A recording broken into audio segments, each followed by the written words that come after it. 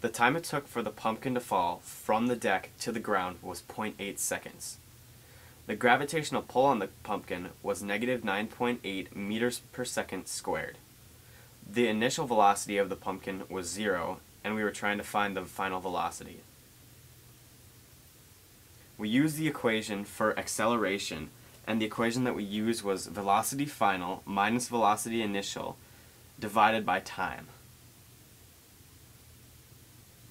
We then plugged in the things that we knew, and we got the equation.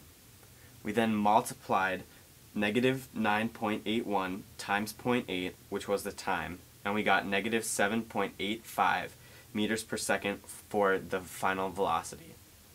And that's how fast the pumpkin fell to the ground.